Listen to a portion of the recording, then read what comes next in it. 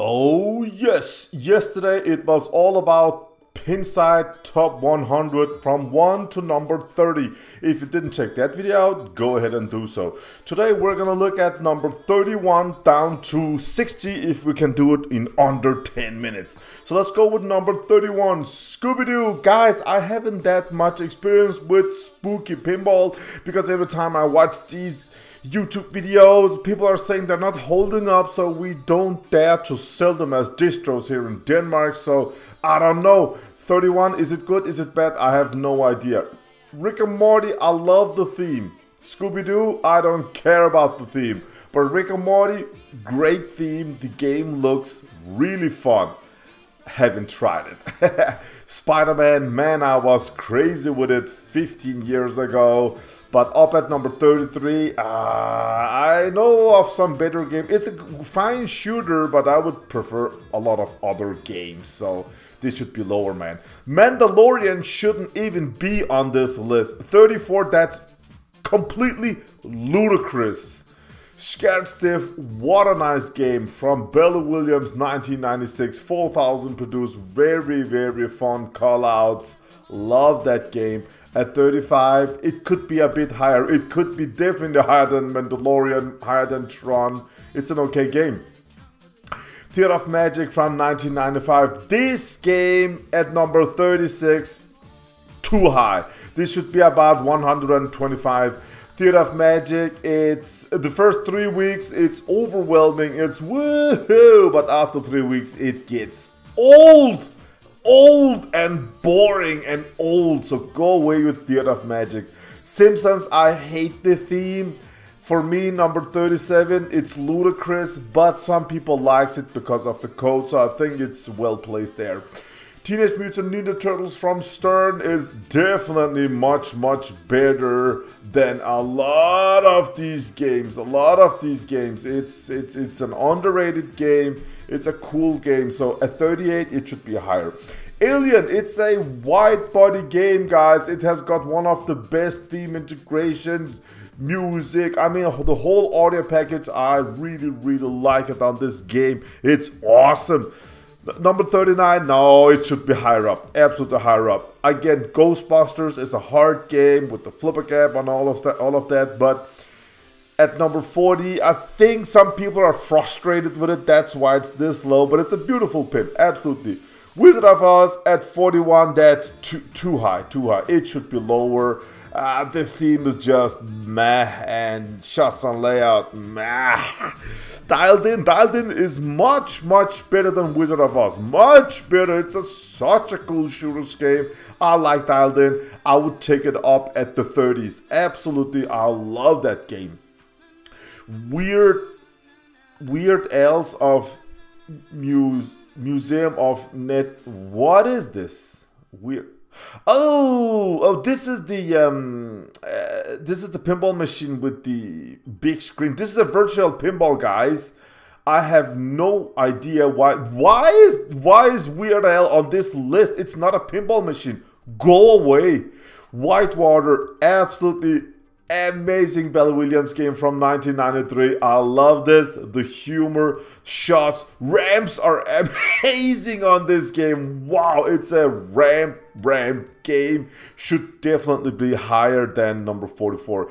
Alice Cooper, again, another spooky. I don't dare buying them because of the quality. But I have no experience with myself. Circus Vulture is much better than Theater of Magic. At 46, it's well placed.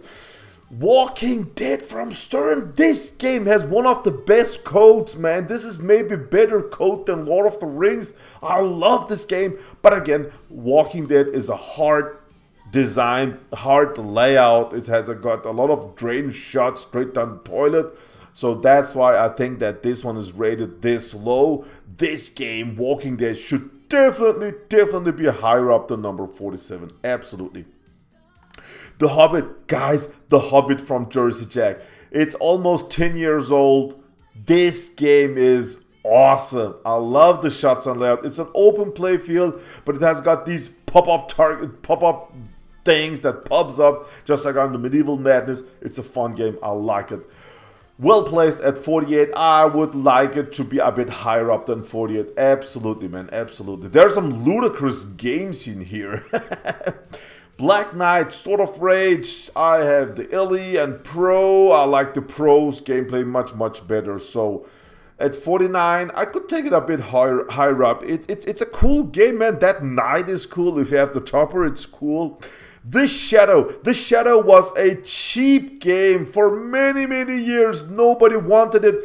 Clunky ramps, and you divert the ramps and they're getting more clunkier. Super cool upper playfield, super cool magnet, but it was a cheap game. It cost about $1,000 years back, just like Just Dread, just like Demolition Man, just like Popeye. It was a cheap game until Zach Many from Flipping Out talked so positive about the Shadow, and all of a sudden, from the one day to another, it just went up in popularity, and now the Shadow doesn't cost $1,000 anymore. It costs $5,000. Would I have $6,000 for a Shadow? That's laughable, man.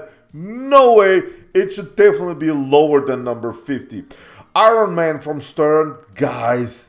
This is a less is more pinball machine, pretty empty playfield, but I'm telling you, it's a shooter's pin, it's a fun pin. At 51, it's much better than Shadow. It should definitely be higher up than that. This Star Wars, it's my favorite theme. It's the best pinball theme in the world, and it's the worst execution. It's worse than Mandalorian. Don't get me started with Star Wars with Gandalf callouts. I hate it. It's such a disappointment. Shouldn't be on this list. The whole pinball industry needs a proper Star Wars. We have no Star Wars pinball machines that are worth buying. Nothing, man, nothing. We need a proper Star Wars game now. Creature from the Black Lagoon at 53. That's alright. It's a game from 1993. This one, all of a sudden, this wasn't that experienced. Now I have, 20 years of experience. This one also went up in price. 8,600. Get the hell out of here. That's just ludicrous. It's not that much. No way. Funhouse, what an awesome game at 54. I thought this one was rated a bit higher. It's a cool game, man. I really like Funhouse. Kiss, I don't have that much time on it. It reminds me of Aerosmith. Yeah, it's okay at 55. Guardians at 56. That's too high. Should definitely be lower. Definitely be lower, man. But it's not a cool game. Dracula is one of them games. This was also a cheap game. Nobody wanted it, but now it gained popularity and it costs $5,000 now. Get the hell.